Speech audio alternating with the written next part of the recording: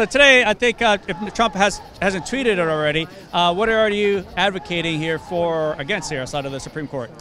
Well, he's just announced that he's going to nominate Brett Kavanaugh from the D.C. Circuit Court, and his past decisions on church-state separation have been incredibly troubling. He would limit the ability of taxpayers to challenge money going to religious organizations and religious events.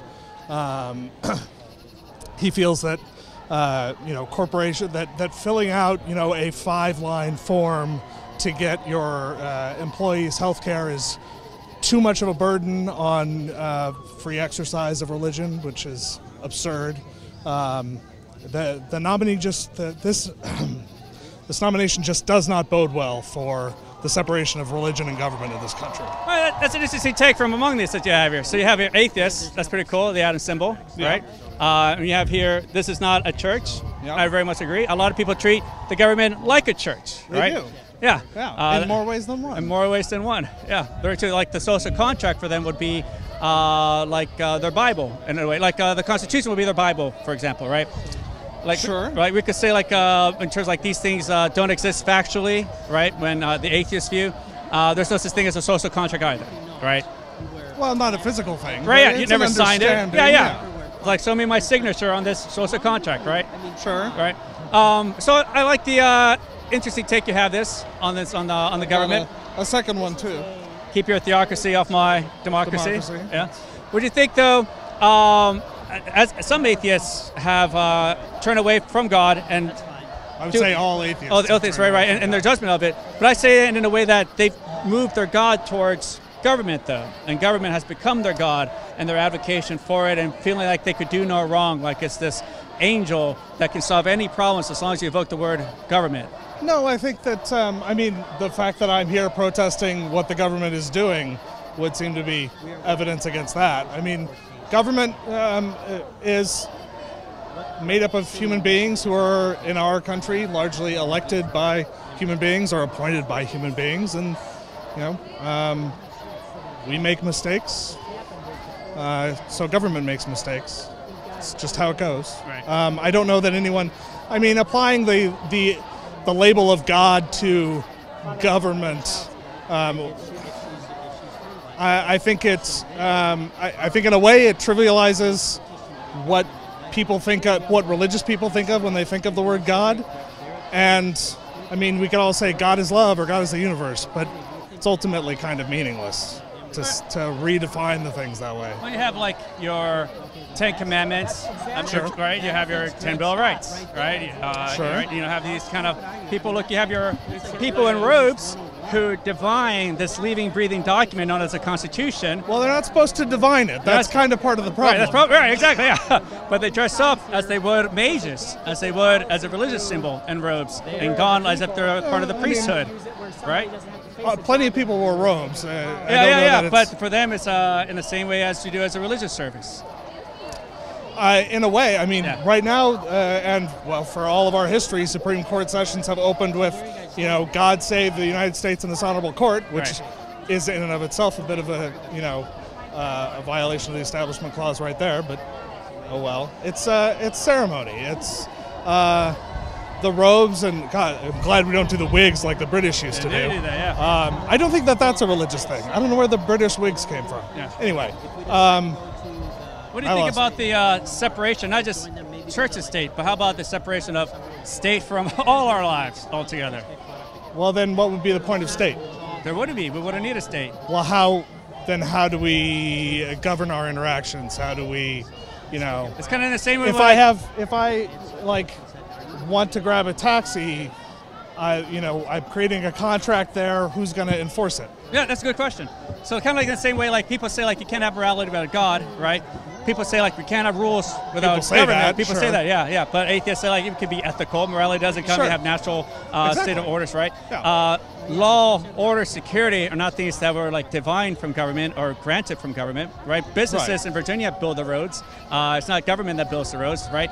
Well, but government organizes the businesses together. Right, yeah, it's like the church organizes and takes tithings from people to say, you'll go to heaven. Government takes the taxes to say, yeah, goes towards the roads. Well, the taxes actually go toward building something literally concrete. Yeah. Something easy. It's not a technical marvel. Something easy that businesses already do today. I mean, my friends work in the road making business. So, very easy. It's not that difficult. Government has monopolized being the middleman, so you yourself as a consumer can't get in the business. But at the same time, I mean, if the first thing that would happen if you got rid of government is groups of people would get together and create a new government. That's just, we're humans. You think people might we're go back social together? Animals. That's what we do. Things kind of repeat, right? Like it took a long time for like the moral argument to end slavery to take a good, strong footing, right? That started in England, and then it spread throughout the rest of the world, Western civilization. They still have it in Libya, right? But that kind of argument, like, do you really need this kind of violent organization in our lives, right? That kind of moral argument, I think, is something that we should be discussed, especially among atheists. Certainly, violence by the government is absolutely a problem. Right. But government, as an abstract concept, does not require violence. To the extent that violence creeps in, that's a problem. Whether it's police violence or I'm blanking on the term right now. The Eisenhower's quote about it's way too late in my day. But I would say that they do require violence, only in that before government can make the claim that we're here to do good, they must first do bad, and threatening to take your property through taxation, right? You have no consent to that. They must first get your property through theft before they can spend it to say we're doing this for good, right? But how is, I would argue, how is theft violence? I think that's doing some damage to the term violence. Okay, violence would be... but also... I'm not sure what the situation in which the government is stealing your property, if it's an eminent domain kind of thing. No, even eminent domain is a product of government stealing your land, right? But it's better use for a corporation instead of But it's not theft. We have agreed that,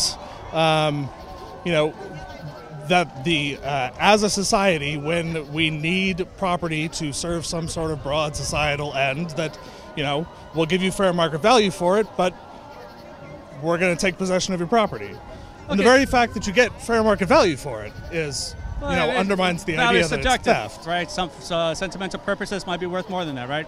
Sure. Now, when you say we, though, you make it state as if like we have a sort of contract with government, and that is the relationship we have with government. It's a contract between all of us to be civil and follow certain rules. Right. But I would say then, if you have such we as a contract, like we give consent to that, I will ask you for your such contract with your explicit consent and signature to these rules and relationship you have with government, and that's the way things are. But it's not a physical contract. Right, it's not. It doesn't exist. Yeah. But there are plenty of contracts that don't exist. When I hail a cab, I'm not signing anything. Well, yeah, I mean, it's when you go there, you go on your phone, you agree to the services like with Uber or Lyft. No, if I just hail a cab. Yeah. Well, wave a guy down. The conventions of getting a cab is I'll give you a lift on the condition you give me the titleship ownership of your money at the end of this ride, right? Same thing when you go to a bar, right? But those are services that are voluntary. With government, though, they're not voluntary because at no point can you say no. Sure they are. You can leave. Well, why should I leave? Because the rest of us have come up with this system. And why should you dictate to the rest of us how we're to live our lives? So you say you give consent to taxation.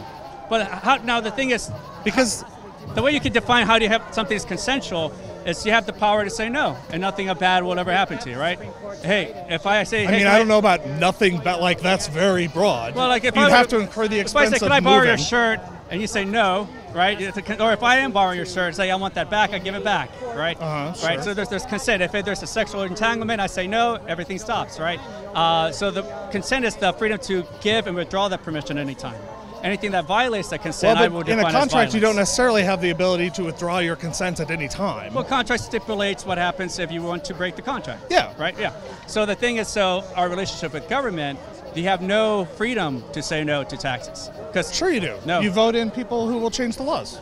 So voting in people... Or vote in people who will nominate a Supreme Court justice who will say that employment taxes are against the law. If the majority of people don't vote, then the majority doesn't want government any of this stuff, because the majority of people don't vote. Or they're just too busy.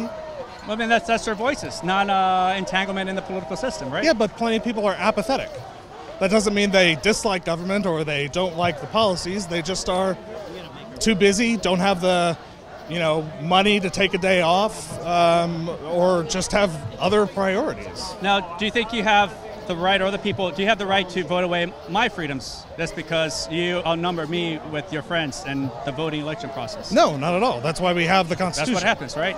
When you vote, right, the majority wins, and now they can instill but the rules within the and bounds ways. of the Constitution. And if you want to change the Constitution, then what is it? 3/4 of the states have to vote to agree to change the Constitution. But nobody gave explicit consent to the Constitution. There's no factual evidence to say that there was Sure consent by the government. Plenty of people agreed to it Agreeing is not a 240 contract. years ago. Yeah, it's a relationship as a contract. They signed it in witness foreof as a notary. Yeah, this is a document. They never signed that this is a contract, that we're beholding to this contract. But at the same time, if I got with my friends and wrote a contract, that would not afflict you, right? We can't say, well, we wrote our rules and a contract to ourselves, now you're forced to abide by that. And you'll laugh at that, wouldn't you? Well, yeah, because you don't have any power over me. Why should these old people that you've never met over 200 years ago have any sway or power over you? Because that's how we all agreed to function. I mean, never agreed. That's the best system we've come up with so far for governing human interactions. Yeah, but they agreed among themselves. That's what I'm saying, as a contract. It's a social contract. That's the idea of a social contract. Yeah, but a contract, we all live here. We all agree to be bound by these rules. And if you don't like being bound by the rules, you can go. But as we said, consent means the freedom to withdraw or give permission any time, right? Over your body or your property. Yeah, right? and you can withdraw your consent and move to Ethiopia or something. Ethiopia. I don't know. Okay. I mean, I could say inverse. If you love government and controlling your life, move to North Korea, right? Sure. Yeah. I would say, though, because you have no freedom to say no to taxes, and they do send men with guns to arrest you, and you try to escape, you'd be murdered, right? That's just how it works. I mean, if they murdered you, that would be a corruption of the government. If you try to escape from being kidnapped by the cops for a victimless crime of not giving government your money. No, but you use the services. The government spends tax money to build the road. You've used the road. You've given essentially your consent by living in human society. And if you don't like it, you can go somewhere else. You seem so bound up in the idea of contract, and there is no contract without the state to enforce the contract. It's paradoxical in the circular argument. You mean enforcing, like arbitration, right? No, I mean the ability to enforce a contract requires the government. That's not historically true. I mean, no, even today, because if it's not government, then it's just whichever of us is stronger gets to enforce the contract. And that's not a contract, because then you don't have a bargain. You just have whoever's stronger wins, which is why this argument is circular and illogical. And that's also why I'm done, because I actually am going to distribute my signs. All right, have a good day. Animals made that choice.